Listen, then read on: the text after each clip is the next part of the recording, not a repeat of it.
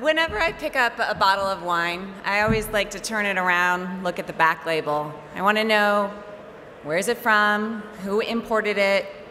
How did it get here?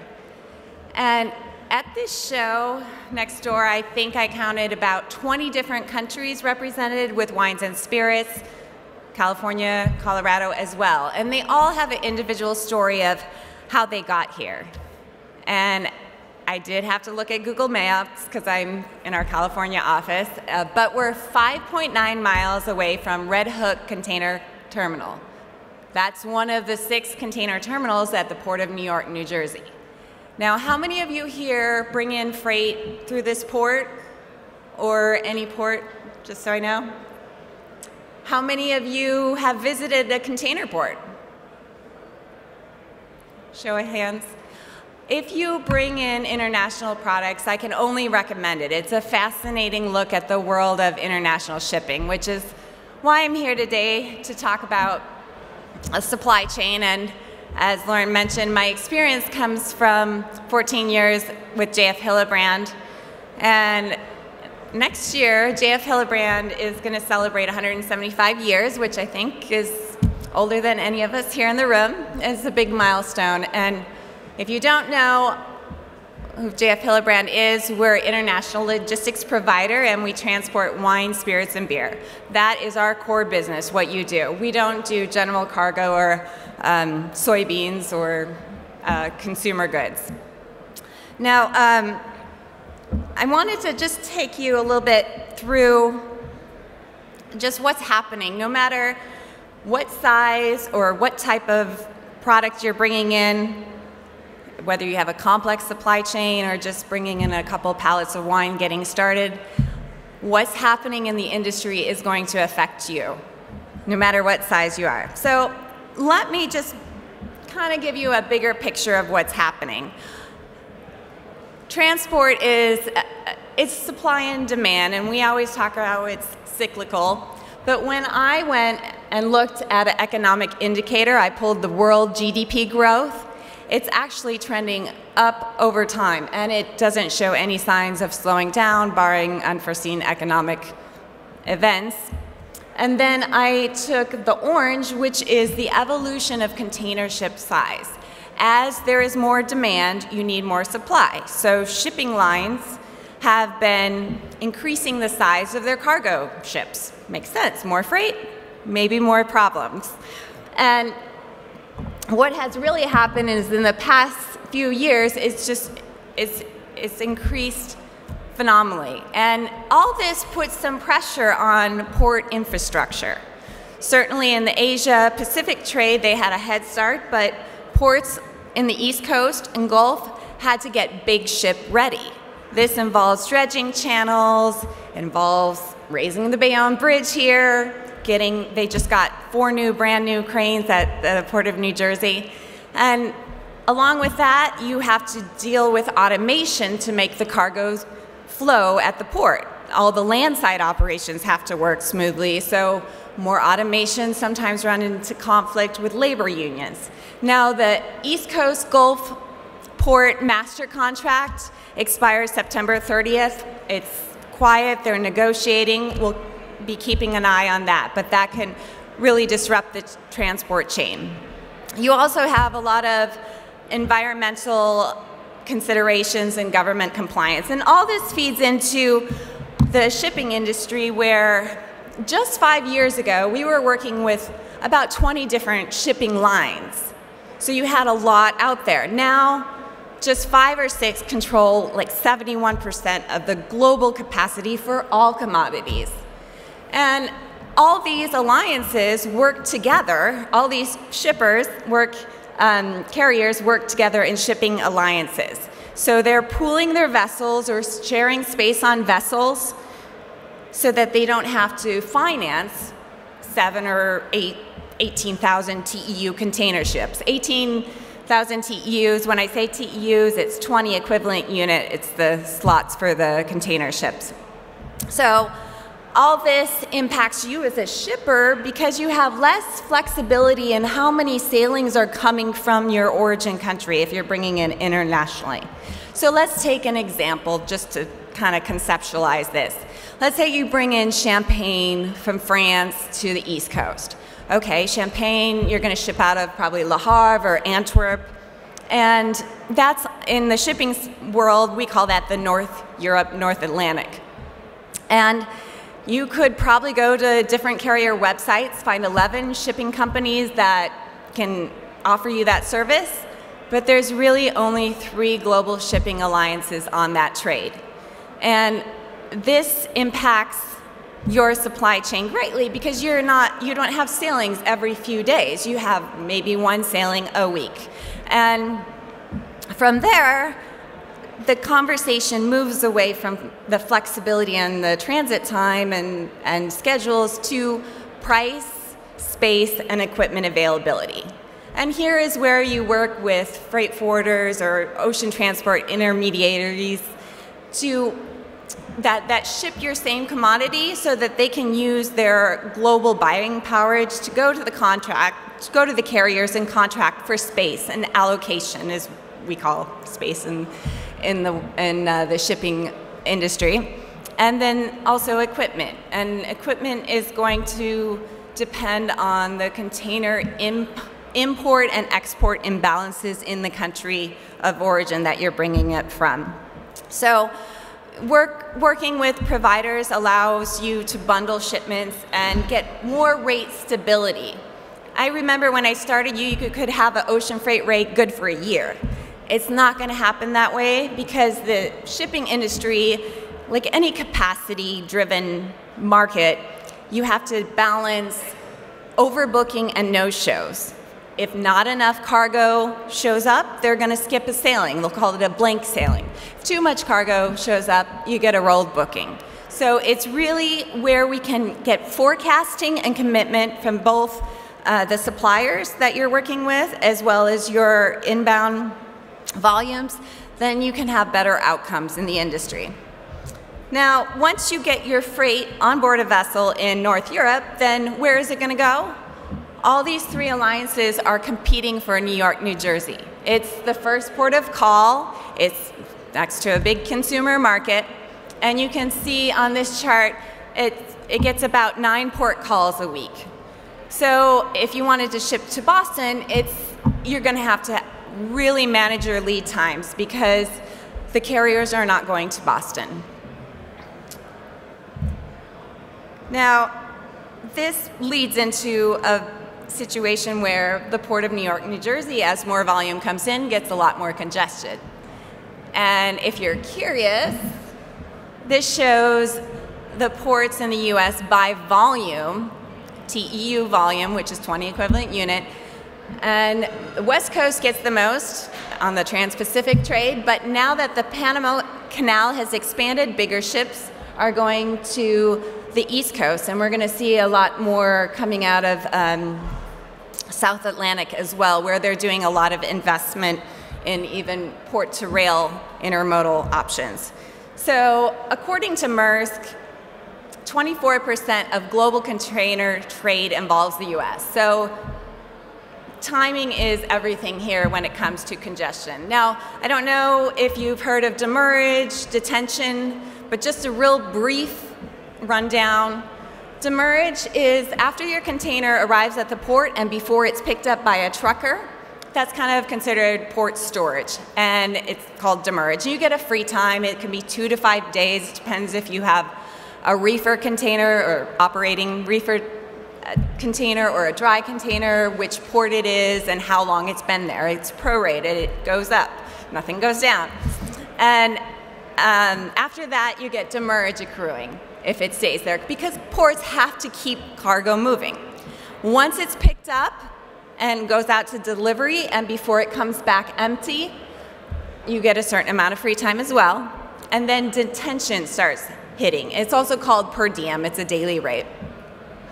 And there's also, not to be confused with driver detention. When the truck driver, drayage provider is at your receiving warehouse, it used to be a standard 2-hour window for them to wait and unload. Now it's pushed down to even 1. And I'll touch a little bit about what's happening in the trucking industry. So one of the things that you need to start looking at with your supply chain is where can you find business synergies.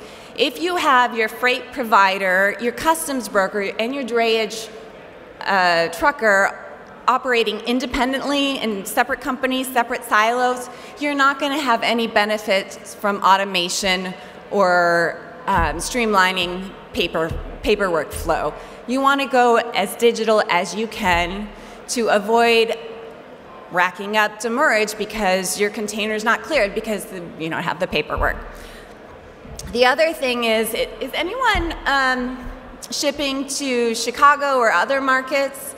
Because if you do, if you bring it in from Norfolk to Chicago, for example, you want to make sure you clear your cargo at the port of entry, which would be Norfolk, and not wait till the container yard, when you moved it to rail, to Chicago. Chicago is one of the markets where truck power is really tight right now, and you don't want to have demurrage problems at the container yard inland. Also, unless you have complicated logistics supply chain where you have enough volume to do an overweight arrangement or a heavyweight program where there's certain corridors in certain markets, ship legal road weight. This kind of feeds into the trucking, but as truckers have more freight than they can handle, they can be choosier about what freight they're going to take on. And if your container is pushing the border of the US road weight limits, which are lower here than they are in other markets, Europe and Asia, they can do more on the road, then the trucker is going to pass up that cargo or charge you a premium or delay it. So just some straightforward information there. Now onto the trucking industry and what's happening, which has just gone in a totally different direction since mid last year, I would say.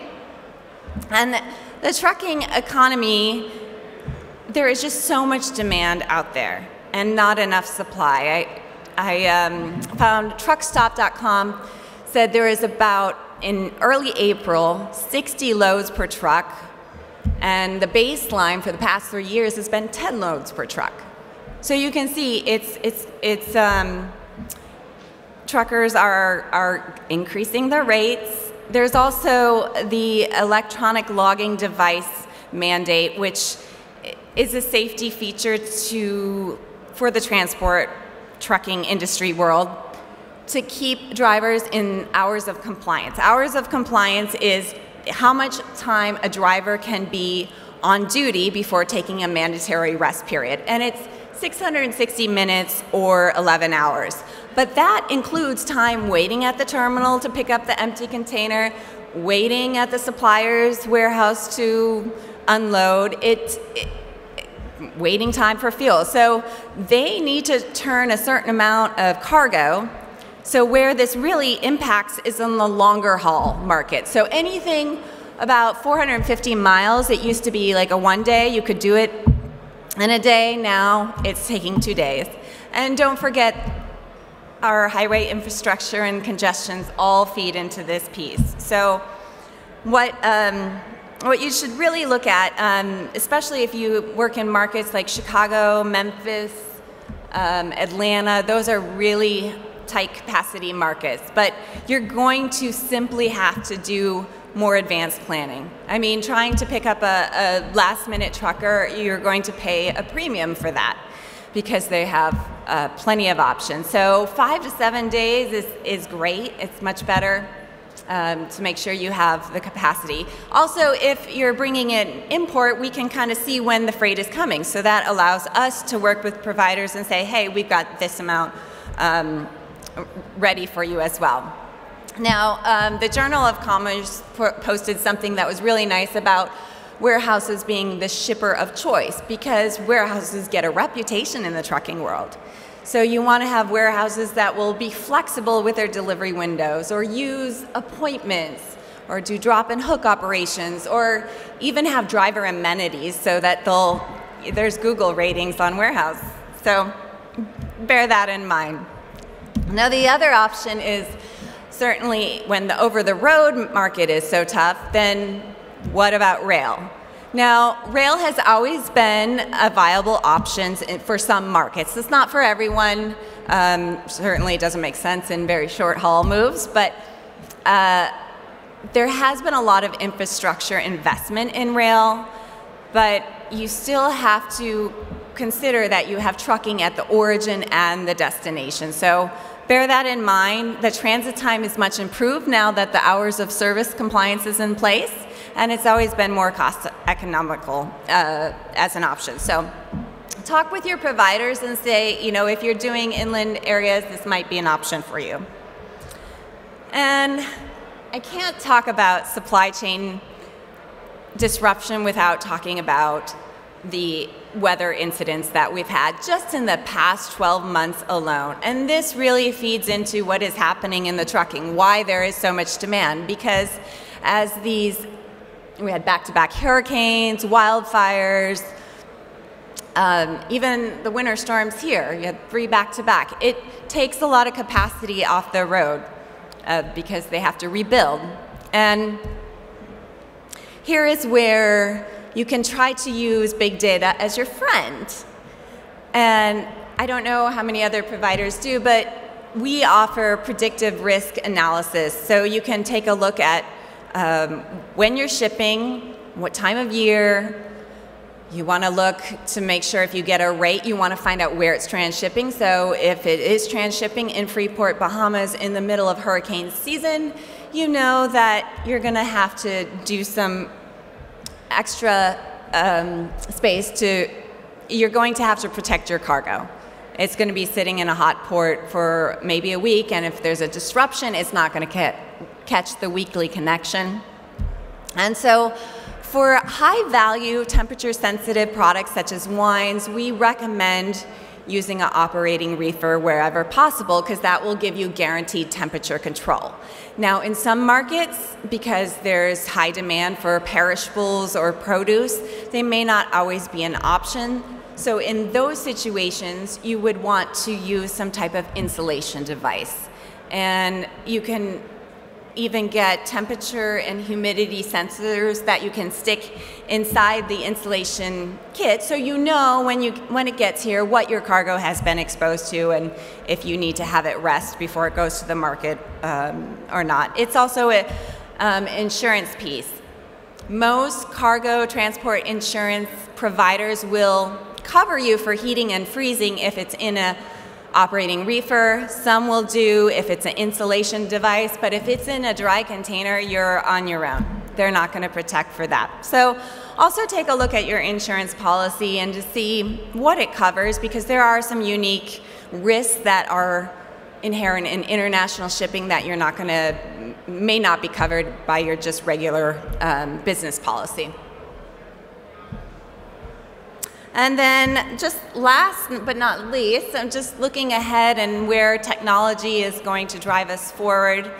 And just to give an example, in California, we worked with a company that was started by a winemaker actually, and she built an IT platform that connected everyone in the wine trade. So it was visible for the producers, the brokers, and the restaurant retail chain. This is warehouse to retail, what we call last mile logistics. And this was unique because it was based around user experience. And I think most of us as consumers now think about user experience more and more. And this tailored approach worked for us because we've always tailored our IT systems around our industry. And so I think where everyone asks, are there going to be driverless trucks and how is IT going to reshape it? And there's a lot of speculation out there. But I think what will differentiate providers moving forward is how they apply the technology, and do they have the back power network that they need to execute it, because you still might need to find a trucker in Czech Republic, or how are they going to connect? Until the industry all gets on the same page and GPS is available everywhere, it's a tougher market to disrupt as easily. So maybe in 5 years this conversation will be completely different, but I think we have some time for questions. 2 minutes. Anyone?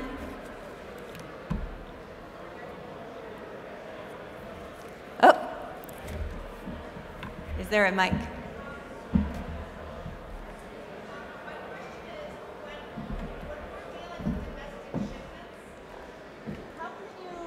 How can we, as importers and distributors, understand that? I think maybe this. Sorry. Hello? Oh, sorry. From a distribution standpoint domestically, how can you explain the vast pricing differences between Hillebrand and your competitors?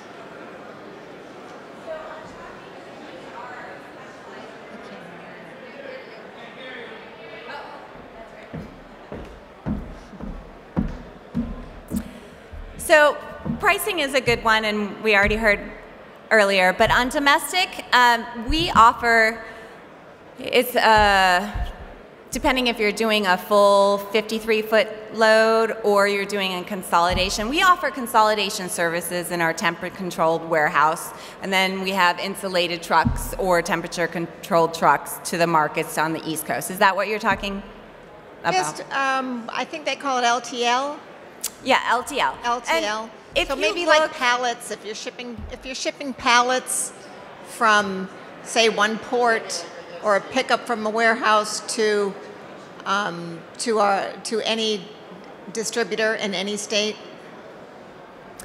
So where our core business is really to the East Coast, and we have 2 weekly trucks going to the East Coast. So if Kansas, we're trying to get into Chicago markets and Miami as well. We have a weekly truck. So it will depend on where you're going, for sure. So, check with your pricing person as well, but we're not covering the whole 50 states there on the truck, but we're doing the major markets, which in the U.S. for the consumption, New York, New Jersey, California, Miami, and then we're Chicago, I think Louisiana, Georgia was in that area too. Okay, thank you. Thank you.